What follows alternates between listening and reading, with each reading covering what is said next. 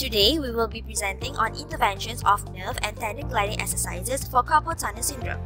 Nerve and tendon gliding exercises are a series of hand and wrist movements that improve the flow of the nerve or tendon through the carpal tunnel.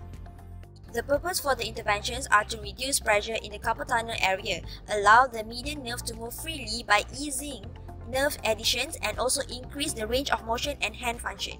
From the article written by Balestro Perez et al. 2016 stated that the biomechanical effect of the treatment would restore neuromobilization by decreasing the edema and adhesion in the carpal tunnel. They also mentioned because of the chronicity of the CTS, studies also describe neuromodulator effects from the neuromobilization techniques such as the decrease in nociceptions of the median nerve, reduction in algogenic and pro-inflammatory substance, and reversibility in the pain pathway previously modified. Consequently, peripheral and central sensitization may decrease and descending pain modulation might occur. The first steps for this exercise is wrist extension stretch. Strengthen your arm and bend your wrist back as if signaling someone to stop. Use your opposite hand to apply gentle pressure across the palm and pull it towards you until you feel a stretch on the inside of your forearm. Hold the stretch for 15 seconds.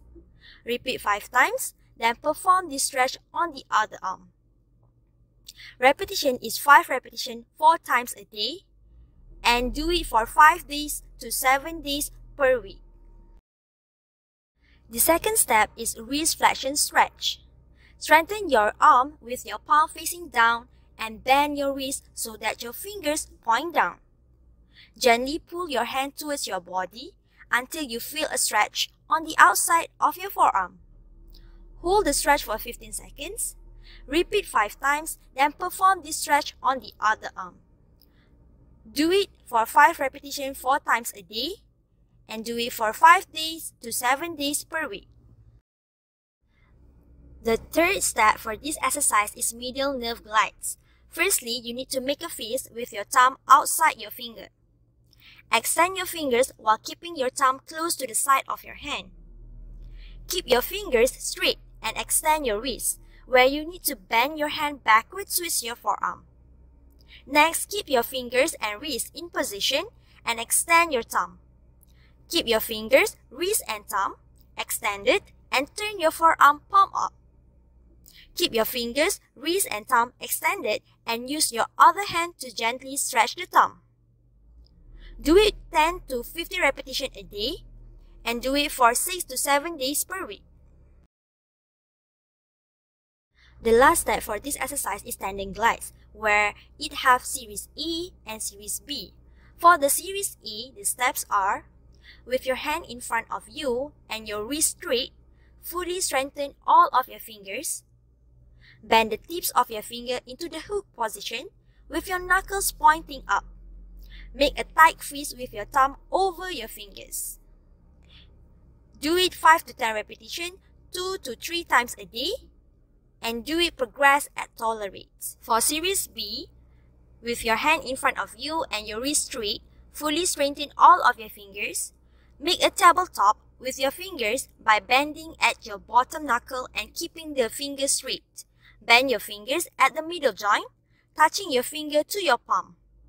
Do it 5 to 10 repetitions 2 to 3 times a day, and do it progress at tolerate. First article is a systematic review of the effectiveness of nerve gliding exercises on CTS. The authors analyzed available evidence to determine the impact of nerve gliding exercises on pain, functional outcome, and nerve conduction parameters in patients with CTS. The exercises demonstrated positive effects on reducing pain and improving hand functions.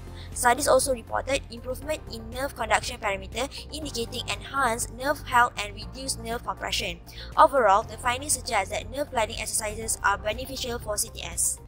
This is a study of treatment of CTS with nerve and tendon gliding exercises where patients were divided into Group 1 and Group 2 and were instructed to wear custom-made neutral volar wrist splint all night and during the day as much as possible for 4 weeks. The patients in Group 2 were also instructed to perform series of nerve and tendon gliding exercises in addition to the splint treatment. Therefore, patients who perform series of nerve and tendon gliding exercises in addition to the splint treatment show significant improvement. That's all from us. Thank you.